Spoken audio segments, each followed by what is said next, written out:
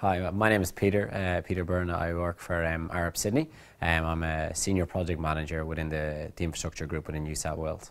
Woolgoolga to Glenugie, it's a 31-kilometre motorway. It's a full detailed design package for the state government within New South Wales. I think the key success to this has been it's really brought us out to play with the big players. It's given 50 to 60 Arupians a chance to get major highway design on their CV, give them exposure to that. From a management perspective and design leadership, it's been great to work directly with the client and build that rapport and relationship. My role is the project manager for Arup.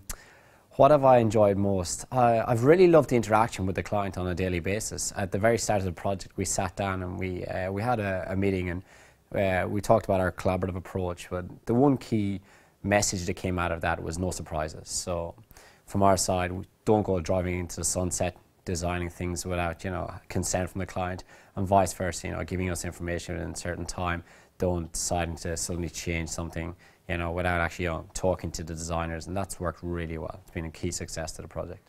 I'm most proud of the team. I think to work in a joint venture with another consultant for 60 guys to come in and integrate so fast with complete strangers and work on such a major project has been a challenge within itself. And to do that over a pretty ambitious time frame has been a fantastic success. I'm very proud to be part of that team and to have really opened up the doors for Arup, I think, to lead to future bigger highway projects on the back of this.